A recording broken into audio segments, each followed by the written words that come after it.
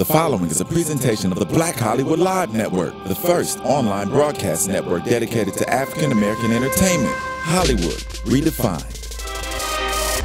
From Los Angeles, California, presented by Maria Menounos and streaming live thanks to Akamai Technologies, this is Black Hollywood Live, the Black Tea Party, featuring weekly discussions on political news and current affairs.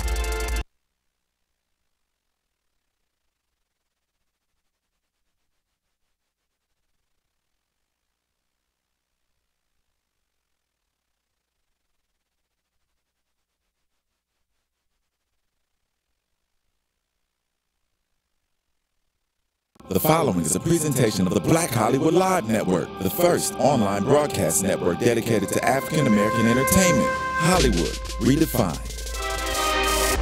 From Los Angeles, California, presented by Maria Menounos and streaming live thanks to Akamai Technologies, this is Black Hollywood Live, Reality Check, featuring in-depth interviews with today's reality TV stars.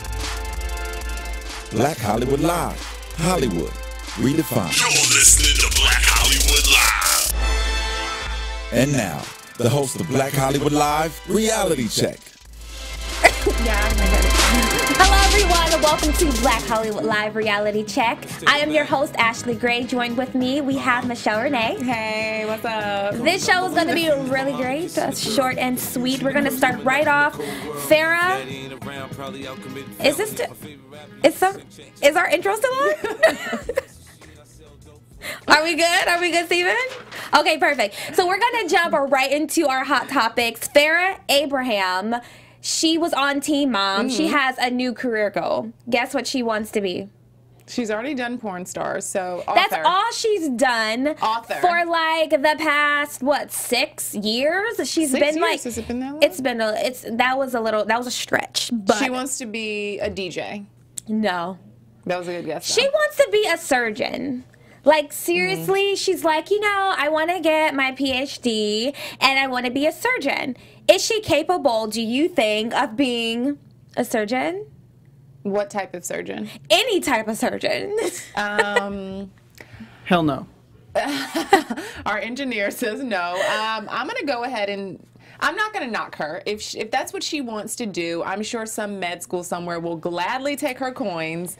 But as far as her being able to get a job and establish herself afterward, that's a different question. I don't think that she's capable of being any kind of surgeon. Maybe role playing if she wants to dress up as a surgeon, Halloween, maybe on one of the next videos or something like that. But being a surgeon, absolutely not. Of the reality stars that we discuss on Reality Check, who do you think is capable, who has the intelligence besides the ones on Married to Medicine? I was gonna say. Who do you feel is capable of being a surgeon? Who has the intellect? Phaedra Parks. Say who? Is she even a lawyer?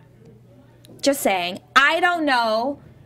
It doesn't seem like it. I don't know how naturally smart she is. That's not for me to determine, but I do think that she has a very strong work ethic and can study to get wherever she needs to. I mean, she's done mortician school. She's done mortician school. She's done law school. She has something else up her sleeve, too, doesn't she? I have no idea. She has a bunch of, I don't know. I mean, so she's halfway there with mortician school, I feel. If you can embalm somebody, then you can operate on them, right? Let me just say, I am going to go ahead and X out Phaedra. I don't really know. You know, a lot of the girls are, they're business-minded, which is really great, but I feel like business-minded and street smarts go hand in hand. I can't really, like, pinpoint anyone and be like, they're capable of being a doctor. She's capable of being a doctor. Honestly, none of them. I'm just saying I can't think of anyone off the top of my head, but no. So moving on to the next, there is a new reality show coming to TLC. Transgender teen activist Jazz Jennings. She is now, she has her own reality show, and I really love this. I think it's a very progressive thing to do and to have, especially at her age. She's going to be speaking to a lot of people who feel like they don't have a voice and kind of giving them a voice. How do you think people are going to react to this reality show? Okay, how old is she, first off? Well, I don't know specifically how old she is, but looking at this picture, it looks like she's in her teen years. Definitely not late teen. She looked like she's about maybe 12, 13, 14, maybe even 15. But needless to say, she is a teenager, and she's transgender, and she has her own reality show. I don't know. I think that issues like sexuality and sex need to be addressed regardless of what your sexual orientation is or whatever. I think that's something that needs to be addressed in the home first. Some parents choose to have the birds and the bees talk with their kids younger. Some parents choose to wait until their kids start developing feelings. So I think that having something like this on television, I don't know, if like children that are too young, if they come into contact with it, I think it could do more harm than good if the child is too young and hasn't, doesn't even know what gender is yet. You know? But I don't know. I think that at a young age, people or children, girls and boys, they feel a certain way in their body, just like transgender individuals. They feel a certain way, but they don't know what it is, even at a young age, 4, 5, 6. So I think that this show will push the conversation, and even if I'm not saying that fathers should sit their kids in front of the television and be like, watch this so you can learn about. No, but I think that it will encourage conversation, and I think it's really important. Even people are sexually active at a really young age, and I do agree that, I wouldn't tell them to go and watch Real Housewives of Atlanta, but if they happen to see something that they're not supposed to see, I think that they should go to their parents and talk to them about it. But I think this show is going to be really great just because it's going to push the dialogue specifically surrounding the transgender community, and I think that it's really lacking. So kudos, congratulations to you. I don't know. I think a lot of young kids are not concerned about gender.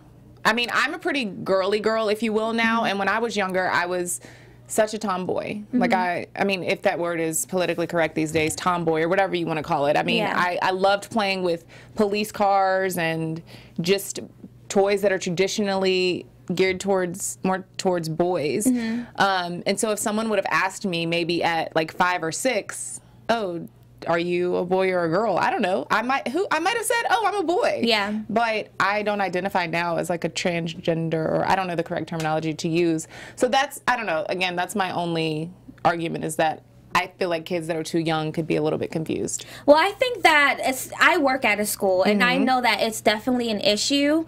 And even with the young kindergartners, I feel like it's really important to have that conversation with them, even if they make a comment. Like, I have a lot of students who, like to wear purses, who are boys. And who like to, wear little tutus, who are boys. And it's really important for us to say, if this person feels comfortable in whatever skin they're in or whatever outfit that they're in, let them be. We encourage student individuality. And I think that a show like this will really encourage that, because a lot of people, they're not forthcoming with how they feel. Like, they may be feeling a certain kind of way, like, oh, wait, I'm a boy, but I like boys.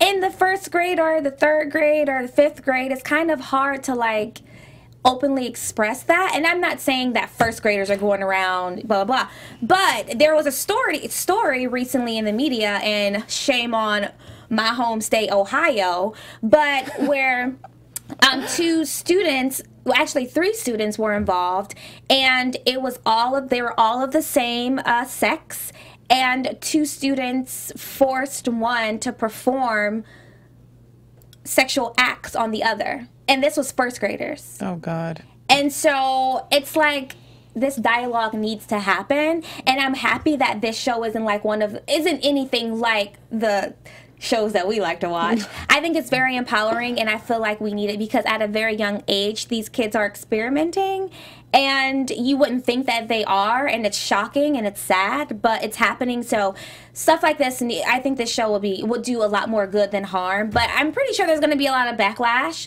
But who cares? It's needed, and so whatever. Is there any other new shows coming out? There are new shows coming out. So this is going to be topic 4, just for Steven. We're going to be talking about Evelyn first. Okay, so Evelyn Lozada from Basketball Wives, has a new show coming out on OWN. She has her own reality show. See what I did there? The show is going to be on Oprah Winfrey's network, and is going to be about her and her daughter Shanice. She has a new little baby with her fiance Carlos, who plays for she does have a kid.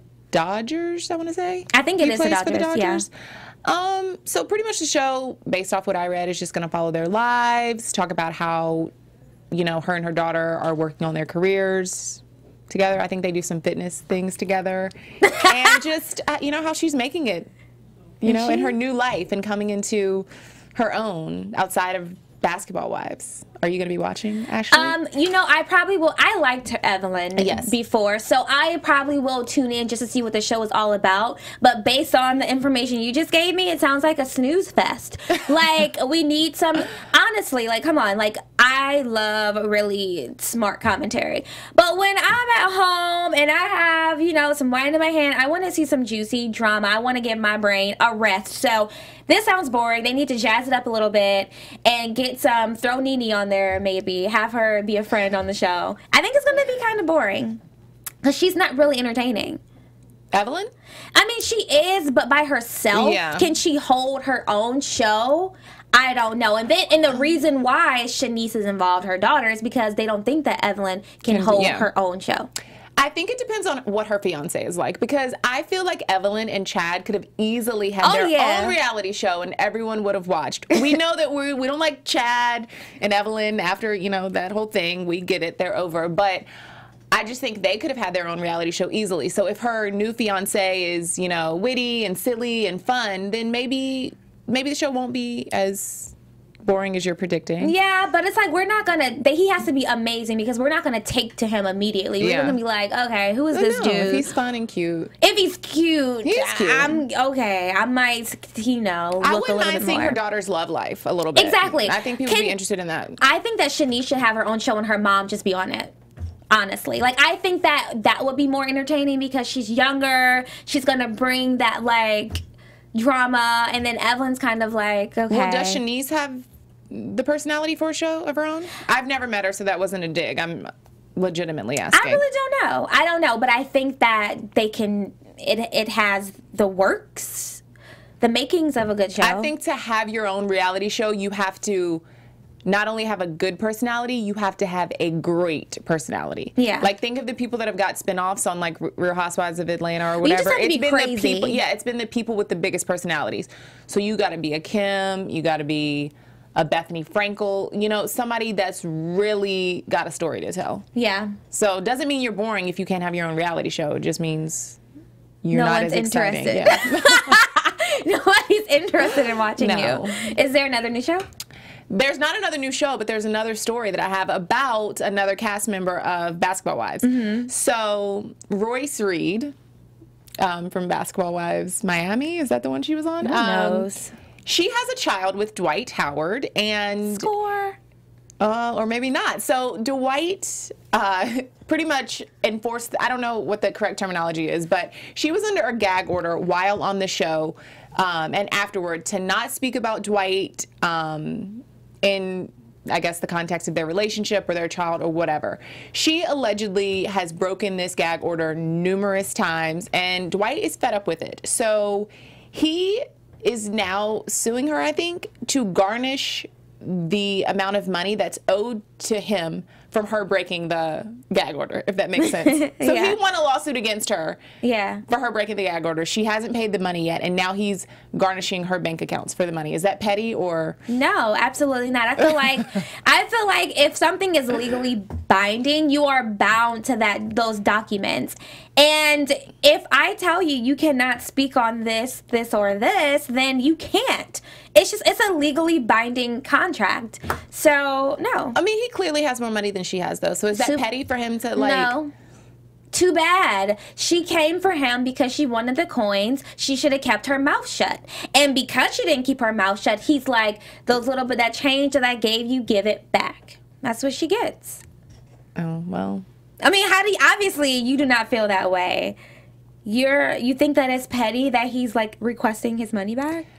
Okay, Dwight, if you didn't want someone to speak about you and they then spoke about you, you then go on this hunt to get their money, which is all over the media, which has the media and everyone else speaking about you and this person more than they would have if you would have ignored her. But you understand what I'm saying? It's like contradictory, because now everyone really is speaking about them together, speaking about their past relationships, speaking about the fact that they have a child together, delving into their past history. So he's just bringing it up again. He should have just ignored it. Yeah, I think it's more specific things, though. Like, I don't think that he cares about people talking about him and her. It's just like, what are you telling them? What are you feeding them? Because she can be telling them a really, really intimate, personal things that he doesn't want to get out. We all have those things. My best friend knows some stuff. And I'm like, when I get famous, if TMZ come to you, you better not. Like, I'll probably have some people sign some gag orders. Like, but, okay, how does that work? Do you know how that works? Because this is America, so I thought people can say whatever they want, as long as it's not liable or whatever. If you sign papers, you are legally bound to those papers. Then you can say whatever you want to. Okay. All right. But she signed them. She was like, okay, I won't speak of this. A lot of people actually have, have done confidentiality agreements. I think that's one thing, but I don't know. I don't think I would ever sign a document that says what I can and cannot say. I think a gag order is more severe than a confidential. That sounds shady. Yeah, I think that gag order. Like, okay. Gag on this. I think it's a little bit more severe, but long story short, you definitely cannot run your mouth when you sign on the dotted lines. It's just, you just can't do it. So, guys, let us know what you think. Hashtag BHL Reality Check. Leave us a comment below. And you can always find me on Twitter and Instagram at Ashley Gray TV. We're not done yet, but Michelle, tell everyone where they can find you. My social media accounts are Twitter and Instagram, Michelle Renee TV. Okay, so we are about to do our game, Reality Check or X. You guys know how it goes. I'm going to tell you my story. Okay, I'm in the middle with this one. Okay. Let me just tell you the story. Pretty much, Blue Ivy has like this chariot and like 3 cars that follows her to school to drop her off. She has like 3 bodyguards, and like it's just like this huge production just to drop Blue Ivy off. And on one hand, I agree. Like, okay, her mom is Beyonce, her dad is Jay-Z, in the spotlight. Definitely need protection. But then on the other hand, I'm like, seriously? Like, it's not that serious. And if Beyonce and Jay-Z feels that it's that serious, homeschooler. I don't know. So I'm reality, I don't knowing. Whatever. I'm not reality X or reality check just yet. Michelle, what's your opinion? And I'll let you know.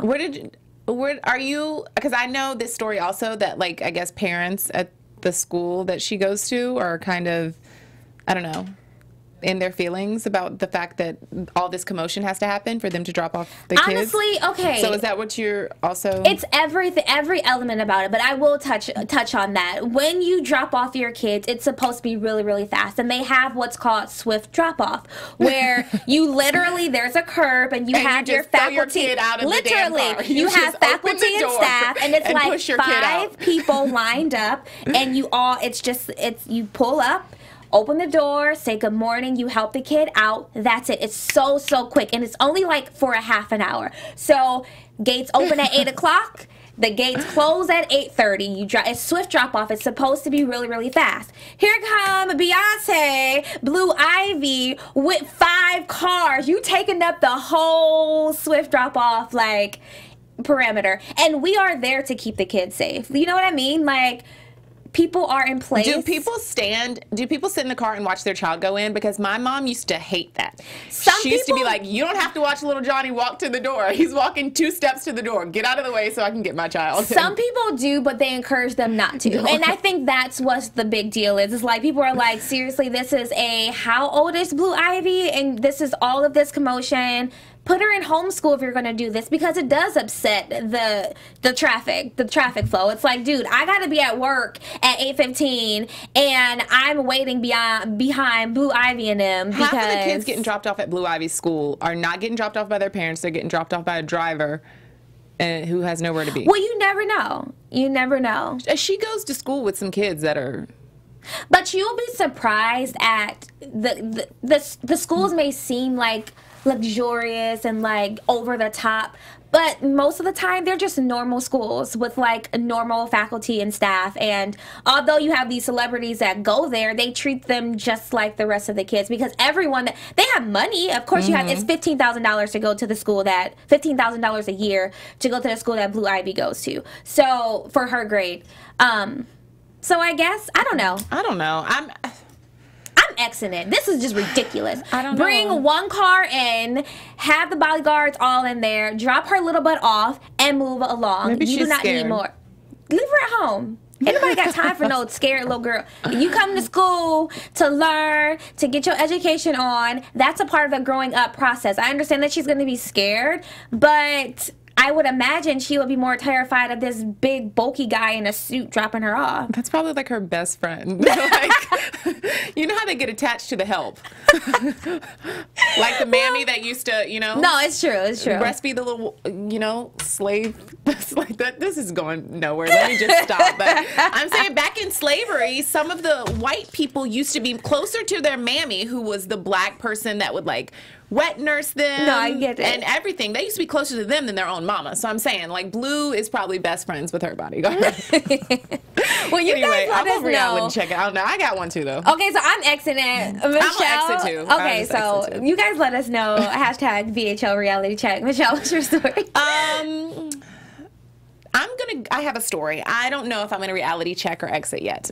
So OWN, speaking of reality shows on OWN, there's another one that I read about this week about a gentleman that appeared on Ayanla Fix My Life who has 34 kids by 17 different women. Ashley's disgusted. So apparently Is he black? Do you have to ask? So apparently this gentleman is getting his own reality show on OWN, a spinoff of his appearance on Ayanla, which is the most popular episode until Karuchi's episode comes out. 28th of March. Which is tomorrow, isn't it? Ooh, we should have a watch But party. anyway, this is the most popular and most controversial talked about episode so far of the show, and he's getting his own spinoff. So I'm going to reality exit. I don't know. I don't know. If it's done correctly, I think it could be positive, but if not, it's going to be messy. This and that's has- not OWN. That's not OWN's demo. I mean, Messy reality shows? no, I don't think so, but I feel like this has a level of Keisha Cole type on it, like that kind of ratchet, ratchet, if you can even call it sophisticated. Upscale ratchet. Yeah, upscale. But 34 children by 17 different baby mothers. I feel like I don't know. I'm definitely going to tune in because I really want to know the direction that the show is going in. But this is something that doesn't need to be on TV. This needs to be fixed. But this could document his progression and how he's like helping to pay for all of these kids. And I find it interesting. What job do you have that you are able to feed these 34 kids? Because I need that job. Like, where do they live? Do you know? I mean, where does he live? It has to be somewhere cheap. It can't be California. I don't think he's taking care of the children. I didn't see the episode. Let me not speak on something I don't know about. But based off the comments I read online, some of his kids appeared in the episode, and they were, speaking to him about how, disappointed they were in the fact that their dad wasn't there financially, emotionally, none of that. So, because he has older kids that are like in their 20s. And then he has some that are like 20 months. Funny. So I think if it's done correctly, it can be good. But I think if he's just allowed to have his own reality show and like he's out there chasing skirts trying to get kid number 35, I don't think we need to watch that. If he gets someone pregnant on this reality show, I just can't. And he refuses to get a vasectomy, by the way. You know what? I have to. I'm going to reality check it only because it's on OWN. I really respect the network, and I feel like they're going to do something with this show that's going to be unpredictable and unexpected, and it's going to be like really great, and it's going to shine some light on that stereotype that black men do not take care of their children. Hopefully, because we all know that is a stereotype. I don't know it to be true necessarily, but. Or maybe I do. You don't know it to be true. Okay. I mean, because all of the men in my life who happen to be black, they take care of their children. My father was great for me. Both of them. I have a stepdad and a biological. So I don't know, but I've heard, and I have friends who have babies and their baby fathers are not necessarily in the picture. So hopefully this show will kind of shine some positive light, if there can be any to be shown on this subject. We'll see. I check it because I think it's going to be great. All right. Well, we shall see. Lots of new reality shows. Well, that's it, guys. Thank you so much for tuning in. Again, you can follow me on Instagram and Twitter at Ashley Gray TV. Michelle, where can everyone find you? Instagram and Twitter at Michelle Renee TV. Thank you so much, and we will see you next week. From producers Maria Menounos, Dario Kristen, Tiana Hobson, Kevin Undergaro, and the entire BHL crew, we would like to thank you for supporting Black Hollywood Live, the first online broadcast network dedicated to African American entertainment. For questions and comments, contact us at info@blackhollywoodlive.com. Like us on Facebook, tweet us, or Instagram us at BHL Online. And I'm your BHL announcer, Scipio. Instagram me at Planet Scipio. Thank you for tuning in. Hollywood Redefined. The views expressed here are those of the hosts only and do not necessarily reflect the views of BHL or its owners or principals.